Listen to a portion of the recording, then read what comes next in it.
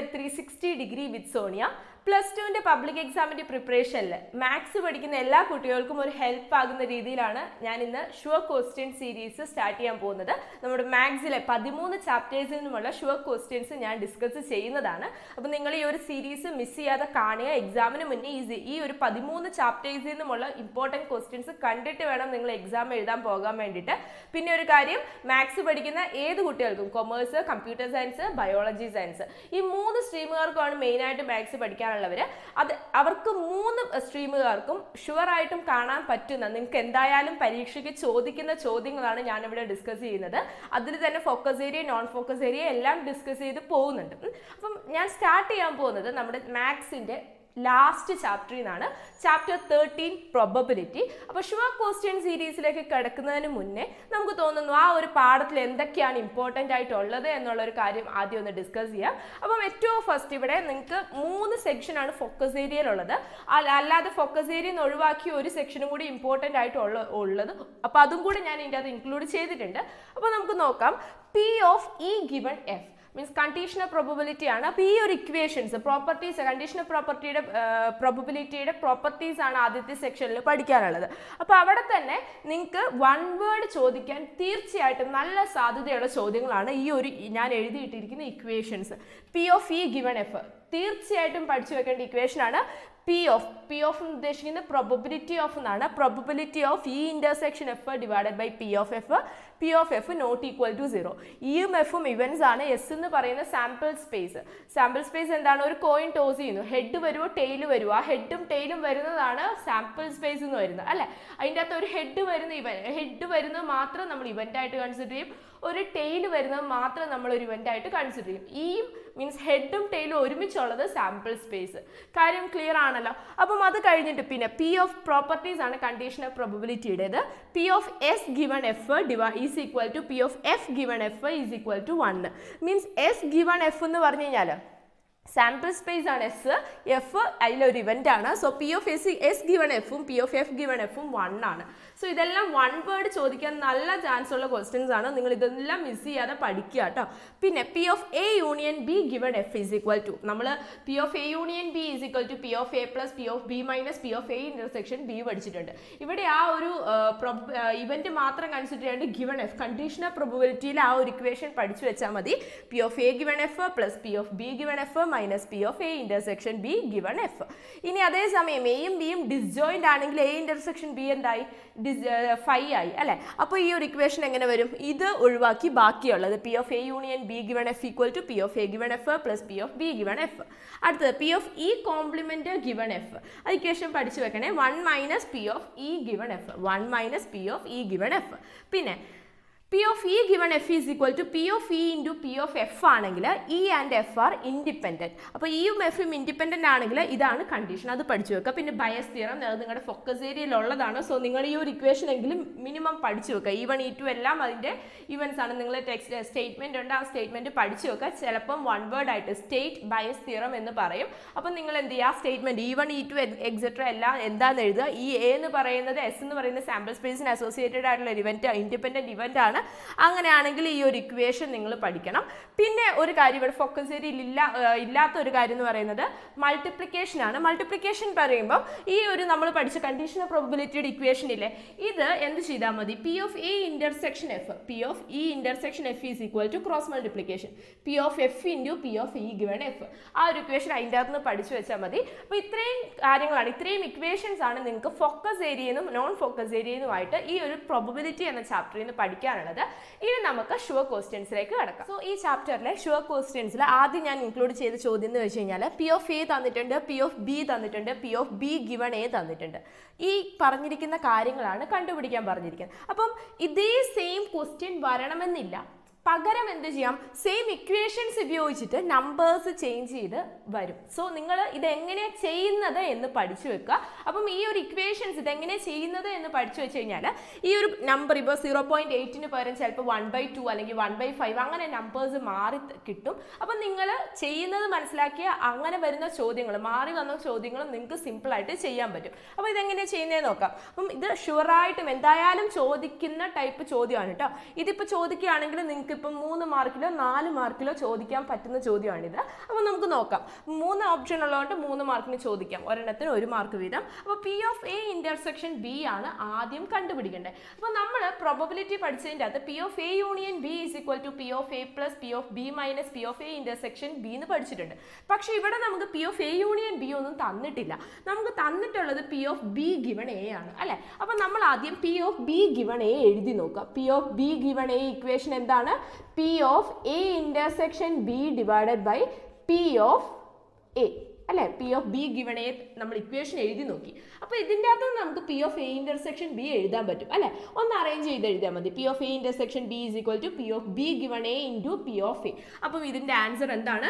P of be given A into P of A. നമുക്ക് ഈ ക്വസ്റ്റ്യനിൽ തന്നിട്ടുണ്ട് ഈ വാല്യൂസ് എല്ലാം. P of A be given A എന്താണ്? 0.4 ഇൻറ്റു പി ഓഫ് എ എത്രയാണ്? 0.8. അപ്പോൾ ഇത് നിങ്ങൾ എന്ത് ചെയ്യുക, ഒരിക്കലും ഇത് തന്നെ കാൽക്കുലേഷൻ നോക്കാതെ കാൽക്കുലേറ്ററിൽ എക്സാമിന് ടൈം മാനേജ്മെന്റ് ആണ് ഏറ്റവും പ്രധാനം. സോ കാൽക്കുലേറ്ററിൽ തന്നെ പെട്ടെന്ന് ഇതിൻ്റെ ആൻസർ നോക്കുക. 0.4 ഇൻറ്റു 0.8 0.32. ഇത് അല്ലാതെ നമുക്ക് തന്നെ ചെയ്യാൻ പറ്റും. Means 4 into 8 32. 2 ഡെസിമൽ പോയിന്റ്സ് മാറ്റി എഴുതാം. സോ 0.32. അങ്ങനെയും സിമ്പിൾ ആയിട്ട് പെട്ടെന്ന് ചെയ്യാൻ പറ്റും കേട്ടോ. അപ്പോൾ P of A given B അടുത്ത് കണ്ടുപിടിക്കണം. പി ഓഫ് എ ഗിവൺ ബിയുടെ ഇക്വേഷൻ എന്താണ്? P of A intersection B divided by P of B. അപ്പം ആ ഇക്വേഷൻസ് പഠിക്കുന്നതിൻ്റെ ഇമ്പോർട്ടൻസ് മനസ്സിലായാലും ഇക്വേഷൻ അറിഞ്ഞാൽ മാത്രമേ നിങ്ങൾക്ക് ചെയ്യാൻ പറ്റത്തുള്ളൂ കേട്ടോ. അപ്പോൾ ഇതെന്തായാലും നിങ്ങൾ പഠിക്കുക. P of A intersection B തൊട്ട് മുന്നേ നമ്മൾ കണ്ടുപിടിച്ച് വെച്ചിട്ടുണ്ട്. So 0.32 divided by P of B എന്താണ്? 0.5. 0.32 ഡിവൈഡഡ് ബൈ 0.5. ആൻസർ എത്രയാണ്? 0.64. അടുത്ത ക്വസ്റ്റ്യൻ ഏതാണ്? P of A union B. P of A union B നമുക്ക് എന്ത് ചെയ്യാം? നമ്മുടെ ഇക്വേഷൻ ഉപയോഗിക്കാം അല്ലെ. എന്താണ്? P of A plus P of B minus P of A intersection B. എല്ലാ വാല്യൂസും ഇവിടെ ഉണ്ട്. പി ഓഫ് എ എന്താണ്? 0.8 പ്ലസ് 0.5 മൈനസ് 0.32. നമുക്ക് കിട്ടിയ ആൻസർ അല്ലേ 0.32. എത്ര ആൻസർ വരും? 0.98. അപ്പം ഇങ്ങനെ നമ്പേഴ്സ് മാറി ഇതേ ക്വസ്റ്റ്യൻ തന്നെ ചോദിക്കാം. സോ ഈ ഒരു രീതിയിലുള്ള ഈ equation P of A given B is equal to ഇത് പഠിച്ചു വെച്ചാൽ നിങ്ങൾക്ക് ഇഷ്ടം പോലെ ചോദ്യങ്ങൾ ഇതിൻ്റെ അകത്ത് ചെയ്യാൻ പറ്റും. അപ്പോൾ ഇങ്ങനെ ഉള്ള ടൈപ്പ് ക്വസ്റ്റ്യൻ നിങ്ങൾ മിസ് ചെയ്യാതെ തന്നെ പഠിക്കുക കേട്ടോ. ഇനി അടുത്തൊരു ക്വസ്റ്റ്യൻ ഒരു ഓപ്ഷണൽ ക്വസ്റ്റ്യൻ ആണ്. 1 വേർഡ് ചോദിക്കാൻ ചാൻസ് ഉള്ള ഒരു ക്വസ്റ്റ്യൻ ആണ്. നോക്കിയേ. If A and B R ഇവൻ such that P of A given B is equal to P of be given A. അങ്ങനെയാണെങ്കിൽ ഇതിൻ്റെ അകത്ത് ഏത് കണ്ടീഷനാണ് സാറ്റിസ്ഫൈഡ് ആവുക? പി ഓഫ് എ ഗിവൺ ബിയും പി ഓഫ് ബി ഗിവൺ എയും. അപ്പോൾ ഇവിടെ നമ്മൾ നോക്കേണ്ടത് എന്താണെന്ന് വെച്ചാൽ നമുക്ക് ഓപ്ഷൻ തന്നിട്ടുണ്ട്. ഈ ഓപ്ഷനിൽ നിന്ന് തിരഞ്ഞെടുക്കണമെങ്കിൽ ആദ്യം നമ്മൾ ഇതിൻ്റെ ഇക്വേഷൻ എഴുതി നോക്കണം. P of be given A ഞാനിവിടെ എഴുതി വെച്ചിട്ടുണ്ട്. P of A intersection B divided by P of A. ഇനി P of be given A എന്താണ്? P of be given A എഴുതിയിട്ടുണ്ട്. P of A given A B എന്ത് വരും? This is equal to P of A intersection B divided by P of B വരും അല്ലേ. അപ്പോൾ ഇത് രണ്ടും ഈക്വൽ ആണെന്നാണ് പറഞ്ഞിരിക്കുന്നത്. പി ഓഫ് ബി ഗിവൺ എയും പി ഓഫ് എ ഗിവൺ ബിയും ഈക്വൽ ആണെന്നാണ് പറഞ്ഞിരിക്കുന്നത്. അപ്പോൾ നമ്മൾ എന്ത് ചെയ്യണം? റൈറ്റ് സൈഡും ഇക്വേറ്റ് ചെയ്യണം. P of A intersection B P of A intersection B രണ്ടും സെയിം ആണ്. സോ അതിന് വ്യത്യാസമൊന്നും വരുത്തില്ല. പിന്നെ ഇത് രണ്ടും ഈക്വൽ ആണല്ലോ ഉള്ള കണ്ടീഷൻ എന്താണ്? P of A equal to P of B ആവണം. അപ്പോൾ ഇതിൻ്റെ അകത്ത് ഏതാ ഓപ്ഷൻ? അത് P of A equal to P of B, option D. So option D ആണ് കറക്റ്റ് ആൻസർ. സോ ഇങ്ങനത്തെ 1 വേർഡും ഇങ്ങനത്തെ ചെറിയ ക്വസ്റ്റ്യൻസ് നിങ്ങൾക്ക് എന്തായാലും ഈ ഒരു പാഠത്തിൽ നിന്ന് പ്രതീക്ഷിക്കാം. അടുത്ത ചോദ്യം പി ഓഫ് എ തന്നിട്ടുണ്ട്, പി ഓഫ് ബി തന്നിട്ടുണ്ട്, P of A intersection B കണ്ടുപിടിക്കണം if A and B R independent events. അപ്പോൾ ഇവിടെ നമ്മൾ ചെയ്യുന്നത് എന്താണെന്ന് വെച്ച് കഴിഞ്ഞാൽ P of A intersection B equation ഉണ്ടല്ലേ, എയും ബിയും ഇൻഡിപെൻഡന്റ് ഇവൻസ് ആണെങ്കിൽ എന്താണ്? P of A into P of B. P of എയും പി ഓഫ് ബിയും തന്നിട്ടുണ്ട്. 3/5 ഇൻറ്റു 1/5. സിമ്പിൾ ആയിട്ട് ആൻസർ എത്രയാണ്? 3/25. സോ ഇത് ആൻസർ നിങ്ങൾ സ്റ്റെപ്പ് വൈസ് ആയിട്ട് തന്നെ ചെയ്യുക. ഇതൊക്കെ 1 മാർക്ക് ചോദ്യങ്ങളാണ്. ചിലപ്പം 2 മാർക്സ് ചോദിക്കാം. 2 മാർക്സ് ചോദിച്ചാൽ ചിലപ്പോൾ ഒരു ഓപ്ഷനും കൂടെ ചോദിച്ചെന്ന് വരാം. Means P of be given A അല്ലെങ്കിൽ പി ഓഫ് എ ഗിവൺ എയും കൂടെ ചോദിച്ചെന്ന് വരാം. കേട്ടല്ലോ. അപ്പം ഇനിയുള്ള അടുത്തൊരു ക്വസ്റ്റ്യൻ ആണ് ഏറ്റവും ഇമ്പോർട്ടൻ്റ് ആയിട്ടുള്ള ക്വസ്റ്റ്യൻ. ആ ക്വസ്റ്റ്യൻ എന്താണെന്ന് നമുക്ക് നോക്കാം. അടുത്ത ചോദ്യം എന്ന് പറയുന്നത് തീർച്ചയായിട്ടും നിങ്ങൾക്ക് 3 മാർക്കിൻ്റെ സെക്ഷനിലോ അല്ലെങ്കിൽ 4 മാർക്കിൻ്റെ സെക്ഷനിലോ പ്രതീക്ഷിക്കാവുന്ന ചോദ്യമാണ്. അപ്പം ഇത് നിങ്ങളുടെ ടെക്സ്റ്റ് ബുക്കിലെ എക്സസൈസ് 13.2 കിടക്കുന്ന ഒരു ചോദ്യമാണ്. അപ്പോൾ നമുക്ക് നോക്കാം എന്താണെന്നുള്ളത്. നിങ്ങളിപ്പോൾ സ്ക്രീനിൽ കാണുന്നുണ്ടാവും. എയും ബിയും ഒരു സ്പെസിഫിക് പ്രോബ്ലം സോൾവ് ചെയ്യാനുള്ള പ്രോബബിലിറ്റി എന്ന് പറയുന്നത് പി ഓഫ് എ എന്ന് പറയുന്നത് 1/2 പി ഓഫ് ബി എന്ന് പറയുന്നത് 1/3 ആണ്. അപ്പോൾ രണ്ടുപേരും ഒരുമിച്ച് ക്വസ്റ്റ്യൻ സോൾവ് ചെയ്യാൻ നിൽക്കുകയാണെങ്കിൽ what is the probability that the problem is solved? ആദ്യത്തെ ഓപ്ഷൻ ആണ് പ്രോബ്ലം സോൾവ് ആകാനുള്ള പ്രോബബിലിറ്റി എന്താണ്, രണ്ടുപേരും ഒരുമിച്ച് സോൾവ് ചെയ്യുമ്പോൾ. അതുപോലെ തന്നെ വേറെ എന്താ അടുത്ത ക്വസ്റ്റ്യൻ എന്താ, the probability that one of them solves A problem means exactly ഒരാൾ മാത്രം സോൾവ് ചെയ്യാനുള്ള പ്രോബബിലിറ്റി എന്താണ്, അത് ആ രണ്ട് ക്വസ്റ്റ്യൻ ആണ് നമുക്ക് ചെയ്യാനുള്ളത്. അപ്പോൾ ആദ്യത്തെ നമുക്ക് നോക്കാം. മീൻസ് പ്രോബ്ലം സോൾവ് ആകാനുള്ള പ്രോബബിലിറ്റി എന്താണ് എന്നാണ് ചോദിച്ചേക്കുന്നത്. അപ്പോൾ പ്രോബ്ലം സോൾവ് ആകാൻ ഒന്നെങ്കിൽ എ സോൾവ് ചെയ്യാം അല്ലെങ്കിൽ ബി സോൾവ് ചെയ്യാം. അപ്പം എ ഓർ ബി സോൾവ് ചെയ്താൽ മതി അല്ലേ. അപ്പം probability of solving the problem എന്താണ്, പ്രോബബിലിറ്റി ഓഫ് സോൾവിങ് ഞാൻ ജസ്റ്റ് ഇത്രയും സിമ്പിൾ ആയിട്ട് എഴുതുന്നുള്ളൂ. നിങ്ങൾ എഴുതുമ്പം നീട്ടി വലിച്ച് തന്നെ എഴുതുക കേട്ടോ. Probability of solving the problem എന്ന് പറയുന്നത് probability of A solves A problem or B solves A problem. അപ്പോൾ അതെങ്ങനെ എഴുതാം നമുക്ക്, P of A union B അല്ലെ, P of A union B. അപ്പോൾ ഇവിടെ നമുക്ക് ക്വസ്റ്റ്യനിൽ വേറൊരു കാര്യം കൂടെ ശ്രദ്ധിക്കണം. ഇവിടെ ഇവർ പറഞ്ഞിട്ടുണ്ട് സോൾവിങ് സ്പെസിഫിക് പ്രോബ്ലം ഇൻഡിപെൻഡൻ്റ്ലി. അപ്പോൾ ഇൻഡിപെൻഡൻറ്റ് ഇവൻറ്റ്സ് ആണ് രണ്ടും, എയും ബിയും സോൾവ് ചെയ്യുന്ന ഇവൻറ്റ്സ് എന്ന് പറയുന്നത് ഇൻഡിപെൻഡൻ്റ് ആണ്. അപ്പോൾ നമുക്ക് P of A union ബിൻ്റെ equation അറിയാം അല്ലെ. P of A union B എന്താണ്, P of A plus P of B minus P of A intersection B, P of A intersection B. അപ്പോൾ ഇവിടെ നമുക്ക് എയും ബിയും ഇൻഡിപെൻഡൻറ്റ് ഇവൻറ്റ്സ് ആയതുകൊണ്ട്, കാരണം ഇവിടെ ക്വസ്റ്റ്യനിൽ P of A intersection B തന്നിട്ടില്ല, അപ്പോൾ നമുക്ക് ഇത് സോൾവ് ചെയ്യാൻ പറ്റില്ല എന്ന് വിചാരിക്കും. പക്ഷേ എയും ബിയും ഇൻഡിപെൻഡൻറ്റ് ഇവൻറ്റ്സ് ആണ് തന്നിട്ടുണ്ട്. So P of A intersection B എന്താവും, P of A into P of B ആവും. So P of A plus P of B minus P of A into P of B. അപ്പം ഇത് answer എങ്ങനെ വരും, P of A plus P of B എന്താണ്, P of A plus P of B 1/2 plus 1/3 minus P of A into P of B, P of A into P of B എത്ര വരും, 1/6. അപ്പം നമുക്കിവിടെ എന്ത് ചെയ്യാം, denominator എല്ലാം കൂടെ ഒന്നെങ്കിൽ നിങ്ങൾ കാൽക്കുലേറ്ററിൽ ഡയറക്റ്റ് ചെയ്യുക, അല്ലെങ്കിൽ ഡിനോമിനേറ്റർ എല്ലാം കൂടെ ഒരുമിച്ചാക്കുക. ഡിനോമിനേറ്റർ ഒരുമിച്ചാക്കുമ്പോൾ എന്താവും, എല്ലാ ഡിനോമിനേറ്ററും കൂടെ 6 ആക്കിയാൽ മതി. അപ്പോൾ ഇതിന് 6 ആക്കാൻ വേണ്ടി 3 വെച്ച് മൾട്ടിപ്ലൈ ചെയ്യുക. അപ്പോൾ 3/6 പ്ലസ് 1/3 എന്ത് ചെയ്യുക, 2 വെച്ച് മൾട്ടിപ്ലൈ ചെയ്യുക. അപ്പോൾ 2/6 മൈനസ് 1/6. ആൻസർ എത്ര വരും, 3 + 2 5, 5/6 മൈനസ് 1/6 4/6. 4/6 സിംപ്ലിഫൈ ചെയ്യുമ്പോൾ എത്ര ആൻസർ, 4/6 സിംപ്ലിഫൈ ചെയ്യുമ്പോൾ 2/3. സോ ഇതാണ് ഈ ഒരു probability of solving the problem എന്ന് പറയുന്നത് 2/3 ആണ്.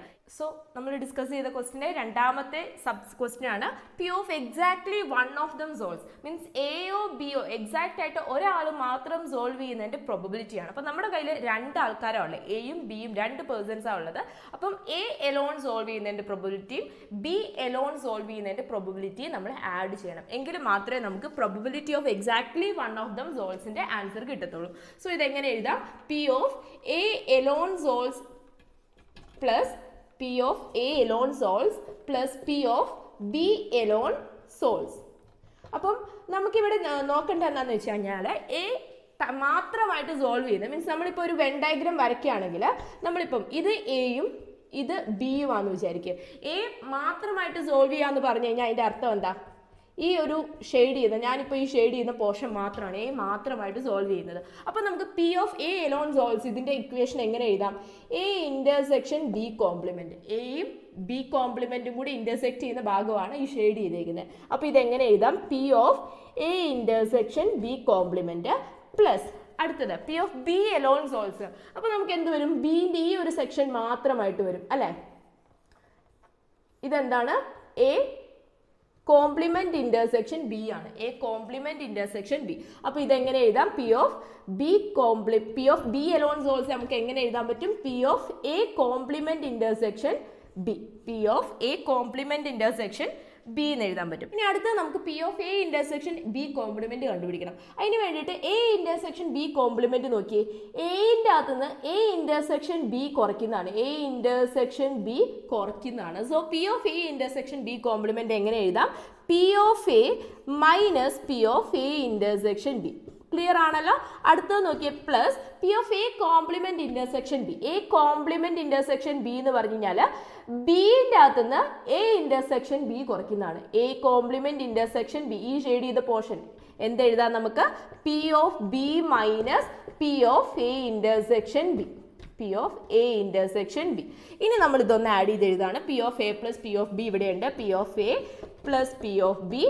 ഇനി അടുത്ത് നോക്കിയേ, minus P of A intersection B minus P of A intersection B plus 2 into P of A intersection B. Plus അല്ല ഇവിടെ വരിക മൈനസ് അല്ലേ, മൈനസ് ഓഫ് മൈനസ് മൈനസ് വരും, -2.